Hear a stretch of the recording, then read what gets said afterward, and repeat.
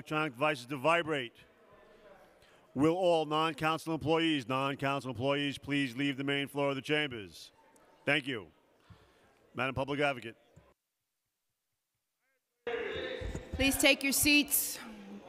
Please close the back doors. Quiet in the chambers, please. Everyone, please take your seat.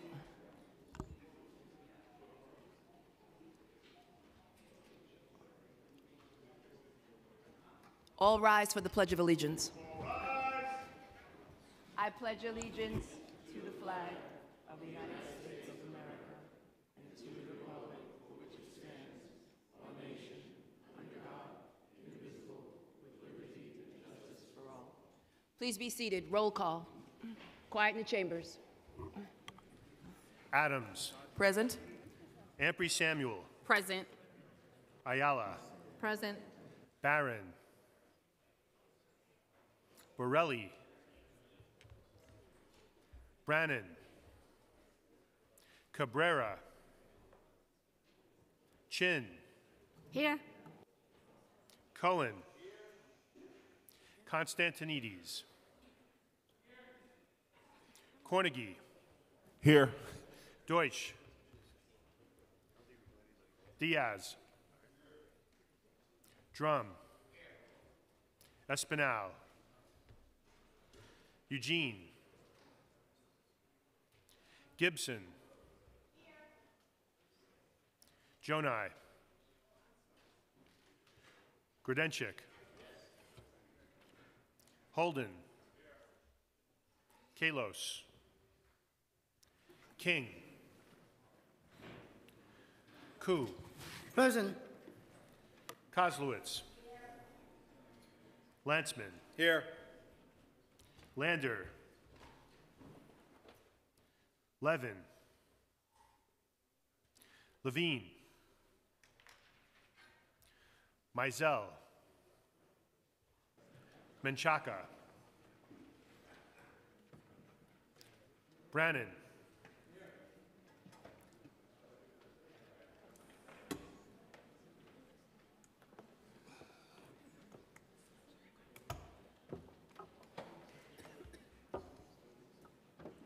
Cornegie. The Brooklyn delegation is still meeting, but on behalf of them, they're all on their way. So Thank you. You're calling out attendance for my entire delegation who's on its way. Thank you. So Brooklyn's not in the house. No.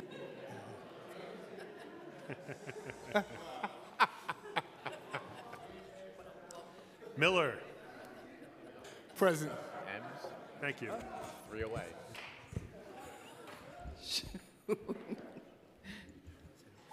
How you doing? Moya. Here. Perkins. Yes. Powers. Here.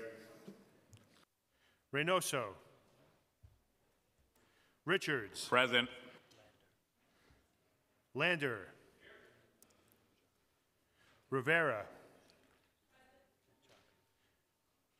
Menchaca. Presente. Rodriguez. Rose. Rosenthal. Here.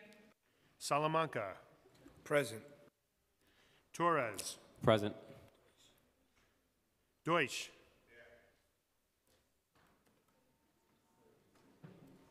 Traeger. Ulrich. Here. Mizell. Falone. Van Bramer. Here. Williams. Yeager. Matteo. Cumbo. Here. Speaker Johnson. Here. Thank you. I apologize, but to maintain quorum today, I cannot grant any early excusals, and so I apologize in advance. Please rise for the invocation. The invocation will be delivered by Bishop Dr. Annette Lazarus Rose from Bethesda Healing Center at 167 East 98th Street from the Borough of Brooklyn. Good afternoon, everyone.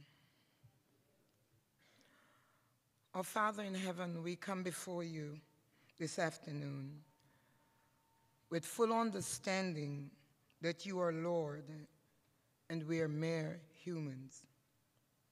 Bearing this in mind, we are committing our ways to you, asking for direction as we begin this journey of transacting business on behalf of the constituents of District 41 in this great city of New York.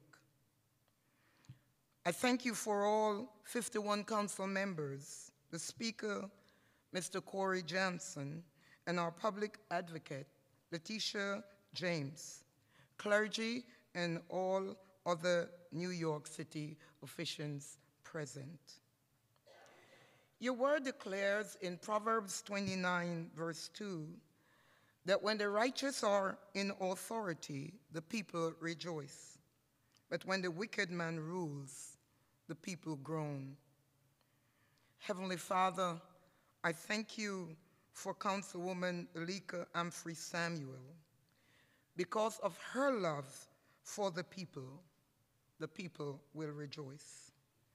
I pray that you will continue to direct her and her team as they go forth. Like the daughters of Zelophehad, may she have the strength and the courage to fight for the rights and the well-being of the people of New York, specifically those of Bedford-Stuyvesant, Ocean Hill, Brownsville, East Flatbush, and the Crown Heights.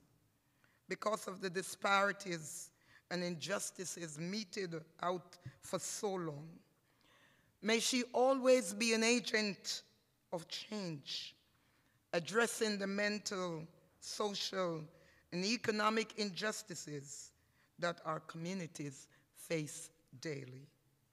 May she and her team strategize to build homes in our communities, create programs to further our education and productivity, improve our health and finances, ultimately making New York City one of the greatest places in this nation to live. And dear God, I ask that those of us who are called to the clergy will do our part to support her vision and participate readily in the upliftment of New York City. Help her, Lord, in her effort to practice law in the service of human need. This we ask in Christ's name. Amen. Amen. Please be seated. Quiet in the chambers. A motion to spread the invocation. Councilmember Ambry Samuel. Thank you so much. That was very emotional for me. It is an honor for me. Excuse me. Quiet in the chambers. Thank you. We apologize, Councilmember.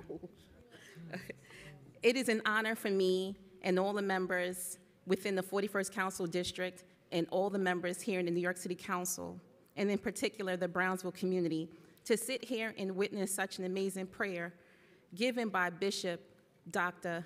Annette Lazarus Rose, who has her congregation that is just around the corner from where my mom lives on East 98th Street and Blake Avenue. And I just want to say, when we watched that church be built, it turned into a sanctuary for so many families in the Brownsville community. So many families, from after-school programs to summer programs. You have done so much for our community. And not just as the bishop and the clergy member, but a strong woman, a strong wife, a mother, and a grandmother dedicated to our people. So I thank you so much for that prayer. It is, again, an honor for you to be here. And I move that we spread the invocation today. Thank you. Thank you. Bless you, Pastor. Adoption of minutes. Councilmember Van Bramer. Motion that the minutes of the stated meeting of January 16, 2018 and January 31st, 2018 be adopted as printed. Messages and papers from the mayor. M19, Preliminary Mayor's Management Report. Received, ordered, printed, and filed. Communication from city, county, and borough offices. M20 and M21, Comptroller Reports. Received, ordered, printed, and filed. Petitions and communications. None. Land use call-ups. M22 through M26, various applications. Coupled on a call-up vote, I'd like to ask for a roll call vote on today's land use call-ups. And again, please be reminded that no early excuses will be granted. I apologize. We need to get the hell out of here. Right, to maintain quorum. In other ways, to maintain quorum. Grudenchik, did you hear me? We need to get the hell out of here. That's another way to say it. Roll call vote? Adams. Aye. Ampry Samuel.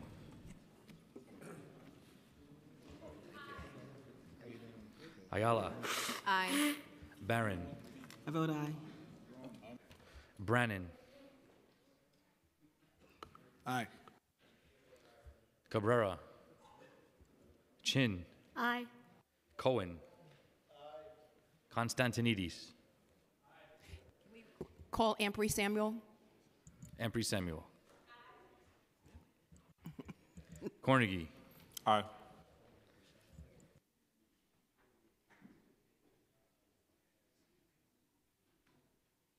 Deutsch. Diaz. Drum. Aye. Espinal. Eugene. Gibson. Aye. Jonai. Grodenchik. Holden. King. Koo. Aye. Kozlowitz. Lanceman. Lander. Levin. Levine. Mizell. Menchaca. Aye. Miller. Aye. Moya. Aye. Perkins. Aye. Powers. Aye. Reynoso. I vote aye on all. Richards. Aye. Rivera. Rodriguez. Rose. Rosenthal. Aye. Salamanca. Aye. Torres. Aye. Traeger. Aye. Ulrich.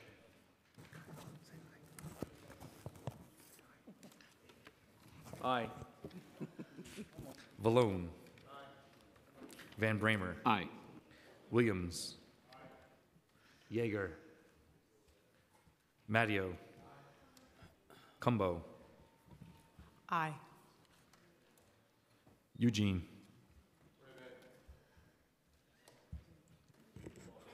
Is that aye? Yes, aye. Thank you. Speaker Johnson. I vote aye.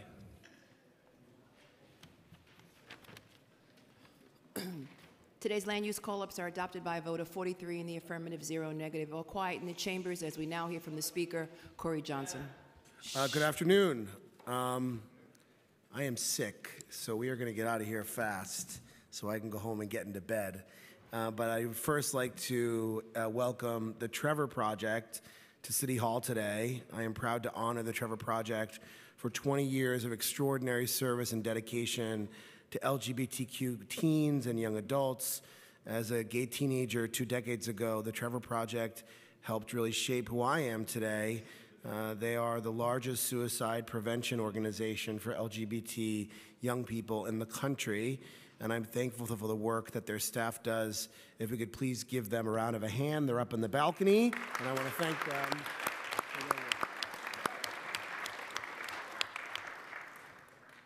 I also wanted to acknowledge Dylan Casey from the Land Use Division.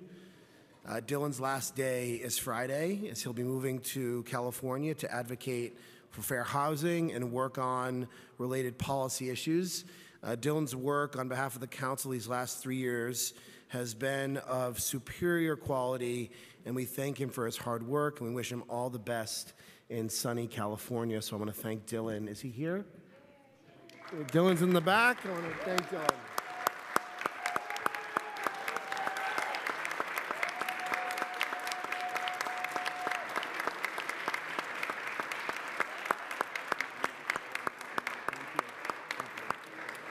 He has been great to work with, so I'm really, really grateful, and good luck.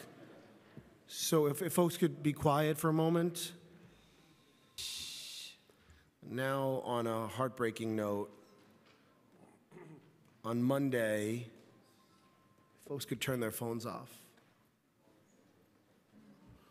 On Monday, tragedy struck in Park Slope in Brooklyn, and my heart aches for the Park Slope community, and I express my deepest condolences to the families of 2 young children who were killed, 4-year-old Abigail Blumenstein and 1-year-old Joshua Liu. This is a devastating tragedy, and we must do everything in our power to further reduce traffic fatalities in our city. I want to invite Councilmember Brad Lander to say a few words.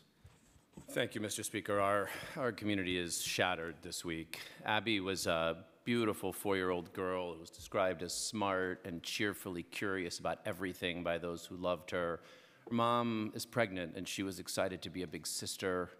Josh was a 18-month-old with a 6-month-old little brother who was a darling little boy. Abby's mom, Ruthie Ann, is a Tony-winning actor. She's pregnant and still in the hospital, so I ask that you hold her in your prayers. And when she won her Tony a few years ago, she thanked her friend Lauren, Josh's mom, in her remarks. Like, every detail is just shattering. They were killed by a driver whose car had run 4 red lights in the last 2 years and been caught speeding in 4 school zones by cameras. She should not have had a license to be driving around. She stopped at a red light, watched a car go by, and with the light still red and the opposite crosswalk full of people, accelerated into them, killing these 2 kids and hitting a few others. The investigation is underway, of course, but we've done a lot in this chamber to try to make our streets safer, and we have, but boy, it doesn't feel like it's worth anything on a week when you lose these 2 babies. So I just ask that we all recommit to working together to keep reckless drivers off our streets. We've got a lot more to do there, and to make our streets safer too. And for now, just to hold these 2 families in your hearts. Thank you. So if folks could rise, we're going to take a moment of silence. All rise. For the 2 babies that we lost, and to all the victims and folks that are mourning.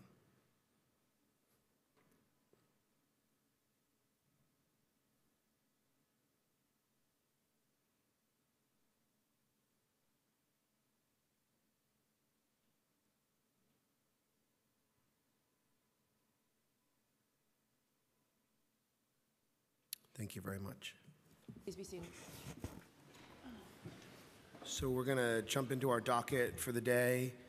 The council will vote to landmark properties in Manhattan and Brooklyn, which are the Interborough Rapid Transit IRT Company Powerhouse, located in Councilmember Helen Rosenthal's district. Many of you probably know it. If you drive up the West Side Highway, you see that old, beautiful building with those stacks in the West 50s. It's a gorgeous old building, and I am so glad that we're landmarking it today. We're going to landmark the Empire State Dairy Company buildings located in Councilmember Rafael Espinal's district, and 827-831 Broadway buildings, which is located in Councilmember Carlina Rivera's district. Next, the council is going to vote on a package of legislation to better serve the needs of runaway and homeless youth. This is an important issue and one that hits close home for me, because in many cases, young people from my community, the LGBTQ community, are thrown out on the street because of their sexual orientation. We must do everything we can to help our young people, and with that in mind, I sponsored Introduction 410-A, which would require the Department of Youth and Community Development to develop a plan to provide shelter to all runaway and homeless youth who request shelter.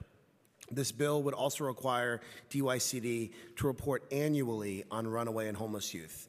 The next bill in this package is Introduction 490A, sponsored by Councilmember Vanessa Gibson, which would require that runaway and homeless youth be permitted to remain in runaway and homeless youth shelters for extended time limits, doubling the permitted time in a crisis shelter from 30 days to 60 days, which is a big deal if you're a young person who's in a crisis shelter, to double the length of stay, and extending the time in transitional independent living facilities from 18 months, granting an additional 6 months to 24 months, another big deal.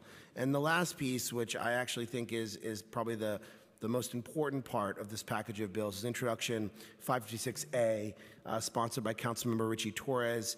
It would require the Department of Youth and Community Development to include shelter services for homeless young adults ages 21 to 24 as part of the continuum of care for runaway and homeless youth services. The reason why this is so important, and I'm sure Councilmember Torres will talk about this, state law, which the city lobbied for, granted us the ability to increase the age.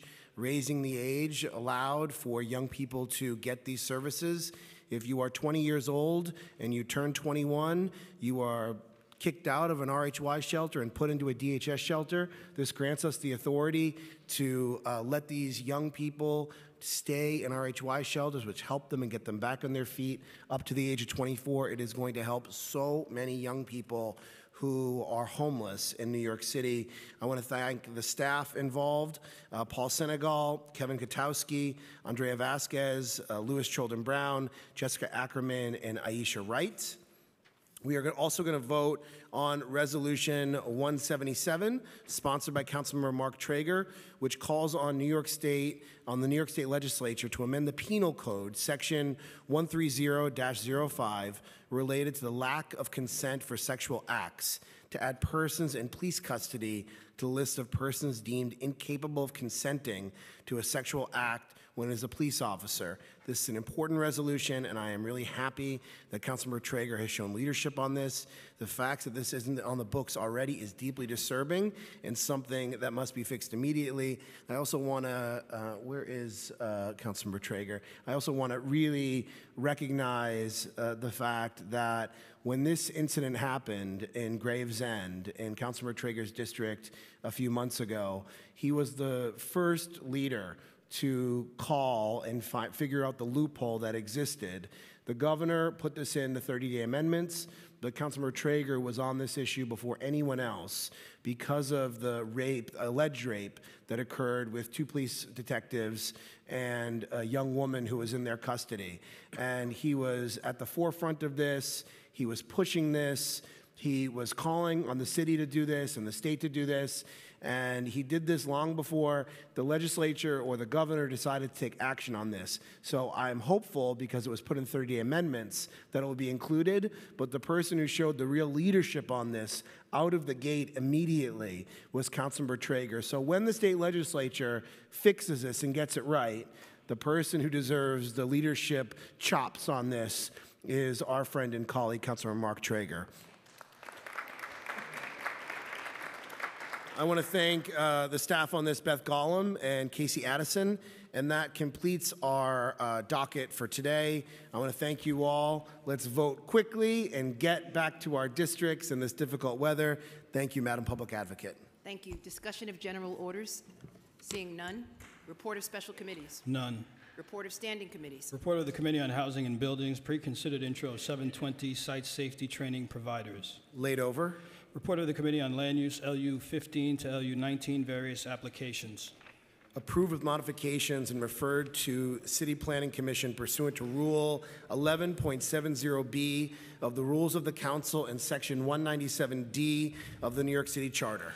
LU 20 and Reso 231 through LU 27 and Reso 233 landmark designations. Coupled on general orders. Pre-considered, LU 28 and 29 zoning amendments. Approved with modifications and referred to the City Planning Commission pursuant to Rule 11.70B of the Rules of the Council and Section 197D of the New York City Charter.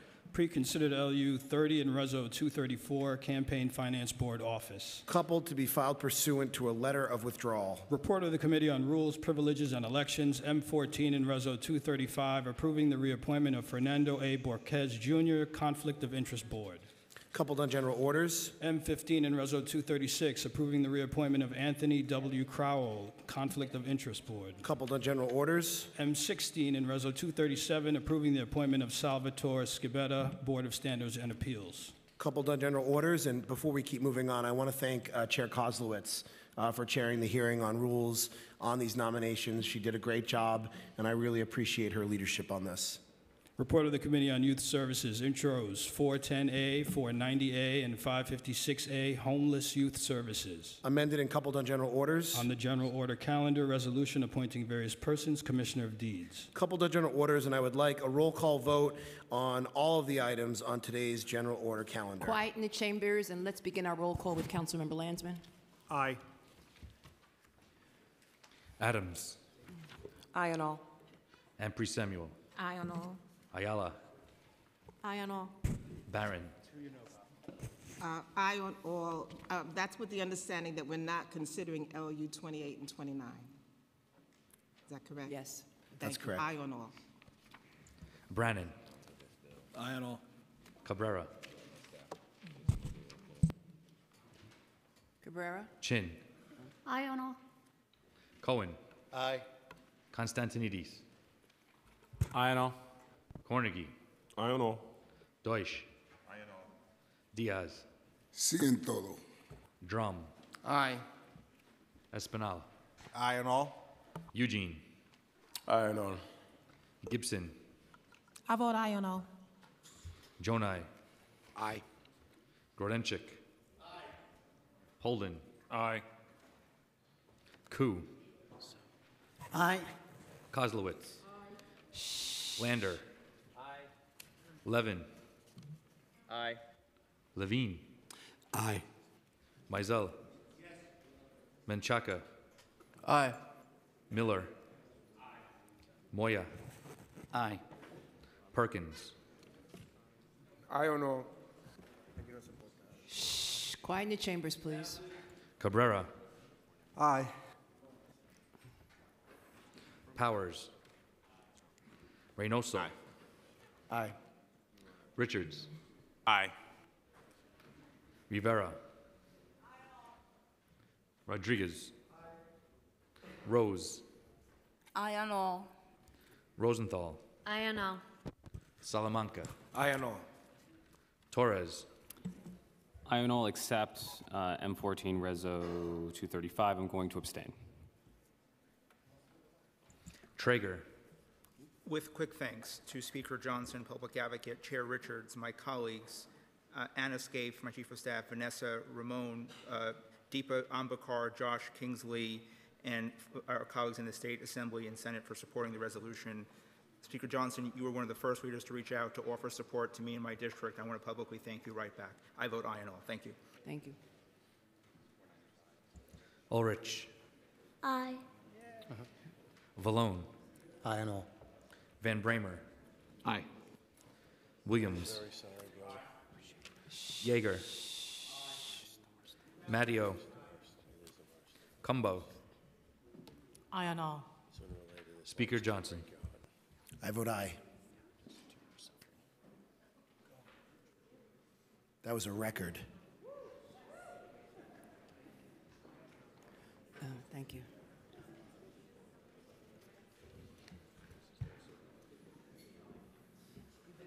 Thank you. Going home right All now. items on today's all items on today's general order calendar were adopted by a vote of 48 in the affirmative, 0 negative, 0 abstentions, with the exception of M14 and Resolution 235, which was adopted by a vote of 47 in the affirmative, 0 negative, 1 abstention, and the revised land use call-ups were adopted by a vote of 48 in the affirmative, 0 negative.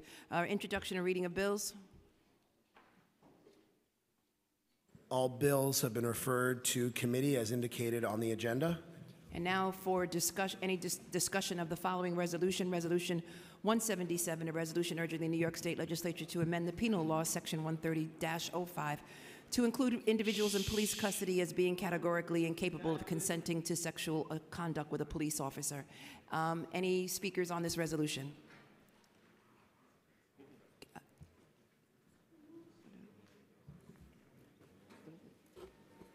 Councilmember? Yes. I'd like to echo the speaker's remarks. I too was shocked that this was not something that was already unlawful under New York State penal law. As we know, it's... Excuse me, Councilmember. Shh. We apologize, Councilmember Yeager. As we know, it's unlawful for a corrections officer to have any kind of interaction of that nature with somebody in their custodial or in their custody, as a matter of the person not being able to legally consent, even if there is consent by a yes. So the notion that it's some kind of a defense that there was consent because, you know, a police officer had these relationships, it's important for us to make our voice heard and ask the state to step in and to pass a law that makes it illegal. But what I do want to indicate as well is that when we talk about these cases with police every once in a while and you hear this, it's always important for us to note for ourselves and for the rest of the city that the vast majority, 99.99999% of police officers do their jobs well, do their jobs hard. They serve our community with pride and with dignity and with honor. And we should pass this, and I am grateful to Councilmember Traeger for putting this on the agenda and passing this, but we should also keep that in mind as we do that. Thank you, Councilmember Yeager. Seeing none other, all of those in favor of Resolution 177 say aye. Aye. All of those opposed? Any abstentions? Any abstentions? The ayes have it. General discussion beginning with Councilmember Koo. I will be very short now. This week we are celebrating the 6th anniversary of the Open Data Law.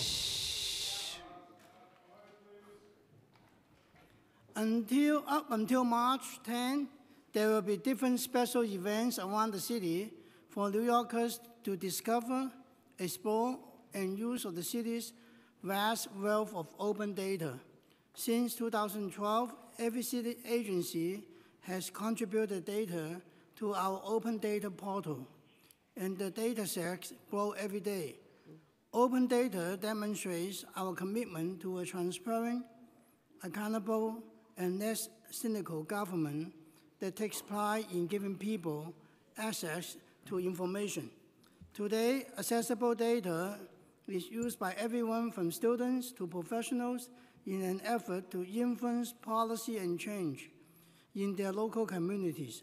So I invite you to all encourage your constituents to take advantage of our city's groundbreaking efforts to empower them with information.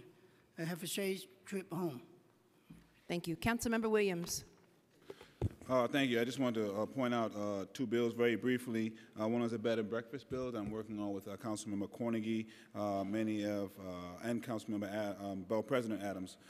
There are many of our 1- and 2-family homes that are unduly targeted, even as we are trying to crack down on the very egregious Airbnb. And the second is right to record that I am reintroducing. It just gives a local right of action for people's ability to record. Law enforcement, many folks may have seen the BuzzFeed article that was very disturbing about from 2011 to 2015, at least 319 NYPD employees who committed offenses severe enough to merit firing were allowed to keep their jobs. And for clarity, that did come before Commissioner O'Neill, but it does lead to many of the things that myself and others have been saying.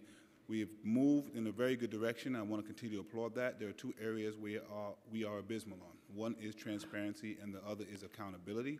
We have to keep moving forward with that. Although we have unfortunately seen that having footage does not necessarily help with accountability, at least everyone is looking at the same thing. It does not create any new rights. It just gives a private right, because if you had to push forward on your right with the Constitution, it is much more onerous. So I would like my colleagues to please sign on to those two bills. And again, congratulations to Councilmember Traeger for his resolution. I'm happy that the governor followed the leadership of Councilmember Traeger and this council, something that was ridiculous to begin with. Thank you. Thank you. Councilmember Torres. Thank you. I want to just briefly explain why I abstained from the vote approving the reappointment of Fernando Bojorquez. I have no doubts about his qualifications for the Conflict of Interest boards. I have no doubt about his personal and professional integrity. But separate and apart from the merits of his individual appointment, I have a principled objection to fundraising on the part of Conflict of Interest Board appointees. As far as I'm concerned, the Conflict of Interest Board is and should be any political institution. It should have the appearance and the substance of political neutrality. And it's my opinion that fundraising among COIB appointees undercuts the appearance of political neutrality. So it's not an objection to the individual appointee. It's simply a general principle for me. Thank you. Councilmember Chin. Thank you. I just wanted to bring my colleagues' attention to Intro 620 and 621, two pieces of legislation that will help the city ramp up its efforts to control the New York City's rat infestation problem in large mixed-use commercial and residential area, such as Lower Manhattan. Residents and tourists alike frequently see families of rats enjoying a buffet on the sidewalk. So last year, I joined Mayor de Blasio to announce a pilot program to place high-capacity Big Bellies trash cans in areas with a large numbers of rats. As part of this effort, I'm introducing Intro 621. This bill would require buildings within a rat mitigation zone that has 9 units or more, which are required to have supers, to only take out garbage between the hours of 4 a.m. and 6 a.m. I'm also introducing Intro 620 to require businesses in the spring and summer season to clean the grease and other garbage juice off the sidewalk before they open. These simple solutions can deprive rats of further opportunity from freeloading off our garbage, and to achieve lasting results, we all must be a part of the solution. I wanted to thank Chair Reynoso for hearing these bills pre-considered on the Sanitation Committee yesterday, and I also want to thank Nicole Abin, the committee counsel, for her work on drafting this bill, and I urge my colleagues to sign on. We had to cancel our Lunar New Year celebration tonight because of the weather. Hopefully we will reschedule as soon as possible so that we can celebrate. Thank you. Thank you. Councilmember Brennan. Thank you. I'll be very, very quick. Today I'm introducing Intro 619, which is designed to increase penalties on large corporate chains and businesses for failing to properly remove snow and ice following a snowstorm. Most homeowners and small businesses take their snow shoveling responsibility very seriously. I have to go home and do that now. But some of these big business chains laugh at the thought of being slapped with a $100 fine. Failing to shovel their sidewalks creates a dangerous situation, as we all know. After a snowstorm, there's no excuse for there still to be snow and ice outside some of these very large corporate chains, and the bill makes sure not to go after small businesses. So Intro 619, thank you. Thank you. Councilmember Traeger. Thank you, Public Advocate. Very briefly, as chair of the Education Committee, I'm proud to introduce a package. Excuse me, Councilmember. We're still in session. Quiet in the chambers, please. We apologize. Sure.